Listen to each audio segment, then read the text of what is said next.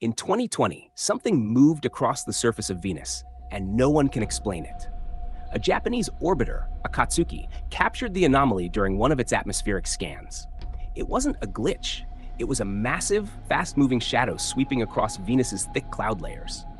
But it wasn't a storm, it wasn't a drifting cloud. It was moving too quickly, and far too precisely. Some believed it had to be an error in the data, until it happened again. Same shape, same trajectory, same speed. Whatever it was repeating. Venus has no known satellites orbiting that close. No aircraft, no natural object that could cast a shadow like this. NASA and JAXA both tried to model the event, and failed. Eventually, scientists proposed a theory, a massive atmospheric gravity wave, a ripple in Venus's dense upper atmosphere that distorts light and casts large-scale shadows. But others weren't convinced, because this thing moved as if it had purpose, steady, rhythmic, deliberate. And Venus isn't exactly known for life. It's a planet where probes melt in hours and the pressure could crush a submarine. So what cast that shadow? Was it a rare natural phenomenon?